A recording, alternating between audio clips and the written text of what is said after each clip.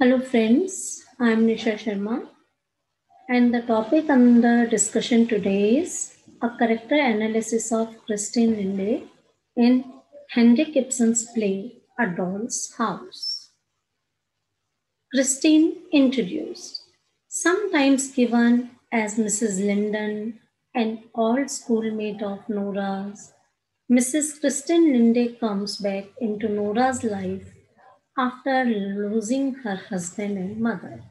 She worked hard to support her helpless mother and two younger brothers since the death of her husband. Now, with her mother dead and her brothers being adults, she is a free agent. Pressed for money, Mrs. Linde successfully asks Nora to help her secure a job at Powell's Bank. Ultimately, Mrs. Linde decides that she will only be happy if she goes off with Crockston. She has been introduced as broken, shattered, and unspeakably empty. Christine has lived through a difficult past with a sick mother and two brothers to take care of. Her responsibility towards them and the urgent need for money compels her to break off her relationship with Krogstad to marry someone wealthier instead. Her husband and mother both soon pass away, and her brothers become independent and capable of handling themselves, leaving her with no one to take care of. Thus, she presently feels unspeakably empty as she has no one to live for anymore. Christine comes to Nora seeking a job and is soon given a position at the bank by Hammer, which coincidentally belongs to Croxton. Supports Nora. Throughout the play, Christine is very supportive friend to Nora and understands her very well. She recognizes that the relationship between Nora and Hammer is one of concealment and subterfuge. She knows about Nora's forgery and the situation she is in. She tries to advise Nora to tell Hammer the truth, as she feels it is the most practical thing to do. When Nora disagrees to do that, she takes the drastic step of trying to convince Krogstad to take back the letter or to write an apology to Hammer. In this process, however, she also ends up reuniting with him. Nils, suppose we two shipwrecked people could join forces. She thus finds a person to live for and two children to take care of. A contrast to Nora. Christine, in many respects, is quite the opposite of Nora. In contrast to Nora, she is blunt, direct, bold, and unafraid. She is not manipulative and does nothing to hide her true feelings. When Nora tells her about her difficulties in life, despite showing empathy towards her, she tells her that she knows so little about the troubles and hardships of life. When Nora remarks that Christine is too proud of her achievement, she shows no hesitance in admitting that she is. Of course, I am proud and glad to know that I was able to make my mother's last days a little easier. She is also very independent and has always worked for her own self. Unlike Nora, who displays a craving towards personal freedom and the fulfillment of her duties to herself, Christine exhibits a strong desire to work for others, to have a husband and children to live for. Good judge of character. Christine is also a good judge of character, which is why she understands Nora and the other people around her so well. She is also the only person who sees through Krogstad's selfishness and understands him more deeply. She gauzes by Dr. Reng's behavior that he might be insincere and asks Nora, doesn't he rather like saying things to please people? She is very observant of the people around her and often tries to fit missing pieces together by judging people's character. Mrs. Linde, like Krogstad, also acts as a catalyst To bring about the true colors of Nora and Hammer's relationship, she calls out Nora for acting like a child and advises her to tell her husband the truth. Thus, Mrs. Linde is an important character in the story, loyal, trustworthy, helpful, honest, practical, independent, and intelligent. Christine is a combo of modernity as well as traditionality. Christine, as she is generally known to the other characters, Mrs. Linde, is an old friend of Nora's. She is a woman whose marriage was loveless and based on a need for financial security and who doesn't have any children. She and Croxted have been in love at the time, but he was too poor to support her family. She arrives in town in search of a job in order to earn money and survive independently. In this way, she is a fairly modern woman. Towards the end of the play, she explains to Croxter that she finds joy and meaning in work. However, in other ways, she is more traditional. She tells both Croxter and Nora that she is miserable without other people to take care of, thereby fitting into the traditional role of women as caretakers and nurturers. It is this conviction that causes her to marry Rockster towards the end of the play. Christine believes in honesty. She believes very deeply in honesty and stops Krogstad from taking the letter he wrote to Torvald back, thereby ensuring that Torvald Nora's secret. Find out about Nora's secret. Although this at first seems like a betrayal of Nora, it turns out to ultimately a decision to Nora's benefit, as it is after Torvald finds out about the depth that Nora is able to see the true nature of her marriage. This twist confirms Mrs. Linde's belief that honesty is always better than deceit. Christine is practical and down to earth. Nora's childhood friend Christine Linde is a practical and down to earth woman, and her sensible worldview highlights Nora's somewhat childlike outlook on life. Mrs. Linde's account of her life of poverty underscores the privileged nature of the life that Nora leads. Also, we learned that Mrs. Linde took responsibility for her sick parent, whereas Nora abandoned her father when he was ill. Christine is as a moral guide to Nora. Christine Linde, referred to as Mrs. Linde, is Nora's friend from school. Prior to the events of A Doll's House, the two had not seen each other in 10 years.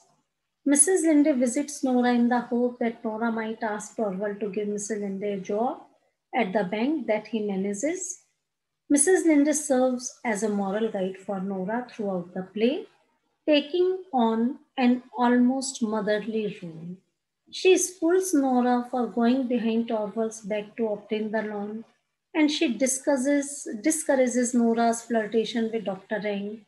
It is ultimately Mrs. Linde's intervention that forces Nora to be honest with Torvald about the loan. Mrs. Linde serves as a foil for Nora.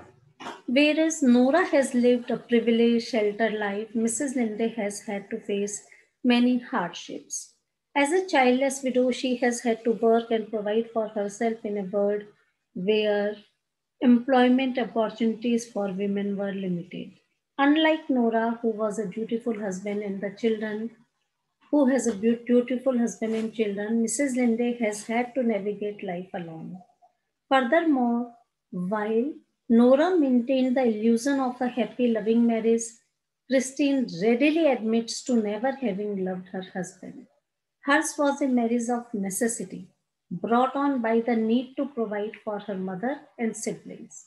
Mrs. Linde is the living embodiment of Nora's assertion that women constantly sacrifice themselves for their loved ones.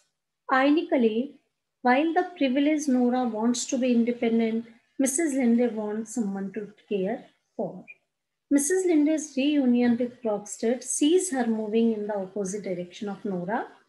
Readers often view Mrs. Linde's desire to be a caretaker as regressive and oppositional to the feminist themes of Nora's story. However, the key difference is choice. Just as Nora asserts her independent right to pursue her own happiness, so too does Mrs. Linde. Mrs. Linde has already proven herself to be independent and self sufficient. She has learned the lessons that Nora hopes to learn. Now, after receiving such a harsh education about the world, she chooses to enter into her life with Krogstad as an equal. Mrs. Linde is not a decorative little squirrel to be spoiled. Instead, she is a fellow survivor, combining the wreckage of her life with the wreckage of Krogstad in the hopes of improving both of their circumstances. Through the first two acts of the play, Christine acts as a foil to Nora's character. Her proactive, practical nature contrasts starkly with Nora's idealistic, dream filled approach to life. While Nora is brimming with hope, working hard to fulfill her duties and maintain the facade of a happy housewife, Christine represents the women who were not fortunate enough to live the Victorian woman's dream. In the scene, Christine reveals to Krogstad that her marriage to an old wealthy man was driven not by romance but by duty to her suffering mother and underage brothers. Ever since then, Mrs. Linde continues, she has emptied her life of luxurious fantasies and taken on various jobs to support her family. Up until her meeting with Krogstad, it appears that Christine is a negative character in comparison to Nora. While Christine has refused to submit to a male figure and has endured many hardships in her inexplicably empty life, Nora has fulfilled her womanly duties and now is pampered by Hammer in a comfortable home. In the final act, this message is reversed completely and Christine turns into a positive foil for Nora. As Christine and Krogstad share their feelings with one another, the former lovers admit to being two shipwrecked people clinging to some wreckage. They have both suffered as a result of Mrs. Linde's decision to escape a romantic life with Krogstad in order to assume responsibility for her family. Consequently, they have both learned to become reasonable people, as Christine approves of Krogstad's decision not to believe in fine speeches. As they reminisce on their difficult life lessons, the two choose to reunite and are both thrilled with the idea. After Krogstad's exit, Christine even joyfully proclaims, "What a difference!" at the prospect of leading a life with someone to support and for whom to care. The arrangement that the couple agrees upon is a shocking violation to gender roles in the Victorian age, since Christine will be providing their income through her position at Hammersmith. Through these two characters, Ibsen indicates that true happiness is not found through material possessions in patriarchal households, but through an equal relationship in which the two lovers understand one another. In the beginning of their conversation, Christine claims that Krogstad never properly understood her in their days of courting. This sentiment is echoed by Nora later in the play, immediately before she abandons her husband. Christine and Krogstad represent the healthy relationship that Nora comes to realize she lacks. In her final conversation with Hammer, it is safe to assume that Nora's duties to herself are the same ones Christine has fulfilled through her independent lifestyle. In fact, the play's famous final line is extremely ambiguous. However, should the most wonderful thing of all happen to Nora and Helmet, then their relationship will echo Christine and Krogstad's love. Should the Hammers reunite after Nora's exit, it must be because they have changed enough for their life together to be a real wedlock. This can only happen if Nora learns to be independent like Christine, and if Hammer learns to submit to his wife in the same fashion that Krogstad does to his lover. In many ways, Krogstad's reunion with Christine serves to transform the audience perspective on happiness and gender role, as it sets the stage for A Doll's House controversial finale. While Christine and Krogstad's meeting serves Ibsen's agenda to shock audiences of the time, their conversation deceptively acts like a pending resolution to the climax of Nora's financial situation. After Nora reveals to Christine that Krogstad has left a letter to expose her debt to her husband and publicly humiliate the Hammers, Christine claims that she has left Krogstad a note to try to amend the situation before Hammer opens the letter. This initially appears to be the climax of the play, as the third act opens with Krogstad going to see Christine at the Hammer's household. While this scene initially seems like Christine's manipulative attempt to convince Krogstad to take back his letter, the audience observes an unanticipated twist when Christine instructs Krogstad not to do so, because the matter must be exposed in order for the Hammers to have a complete understanding between them. Despite her seemingly malicious actions, Christine has positive intentions for Nora as she aims to liberate her from false happiness. She states to Krogstad, a woman who has once sold herself for another man's sake doesn't do it a second time, indicating that she will not sacrifice her personal happiness for duty once more. The line may also be interpreted as Christine's refusal to sell herself by driving Nora to do so and suffer through a passionless life for her husband's sake. In his masterful construction of A Doll's House, Ibsen has granted Christine and Krogstad a scene that would at once resolve the play's obvious conflict about Nora's financial dilemma, while subtly drawing attention to Nora's inner conflict and driving the play into its famous cliffhanging climax.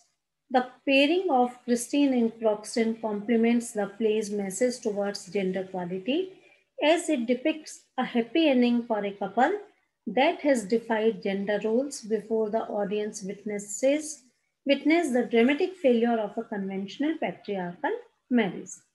Though this scene has not been granted the spotlight of the play's finale, it is essential to understand the impact of the ending as it presents a couple for which the most wonderful thing of all has happened in a very unconventional way. Christine Linde, Nora Hammer's contemporary, serves as a direct comparison with Ibsen's heroine by recounting how she denied her rights to love and self determination by marrying for financial security. Christine foreshadows how Nora will confront a bitter future after learning that her marriage is based on deception. Nora, according to Christine's example, must eventually conclude through her own sufferings that the only way of life which can survive crisis is one based on truthful relationships. The ability for Christine to rebuild her life with Krogstad can be accepted as a note of hope in Nora's case. Perhaps in the years to come, Nora and Torvald will also be able to restore their marriage. Thank you.